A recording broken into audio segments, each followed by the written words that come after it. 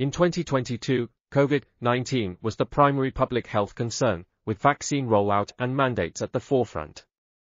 Other viral infectious diseases, such as monkeypox and Ebola, emerged as public health concerns. Climate change and political conflicts significantly impacted global health, increasing the demand for humanitarian assistance and protection. In 2023, it remains crucial to identify global and public health priority areas to coordinate and implement effective solutions.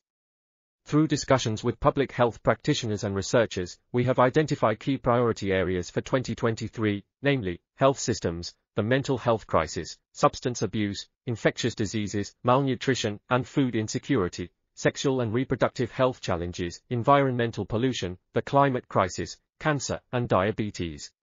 These priority areas highlight shared concerns that should be addressed to facilitate proactive and innovative health interventions and practices. To achieve universal healthcare targets for 2030, prioritization, financial investment, international cooperation, and collaboration in addressing these global health challenges are crucial. This requires coordination. This article was authored by Don Eliseo Lucero Prisno 3, Deborah Oluwaseun Shomuyiwa, MBN Kouwenhoven, and others.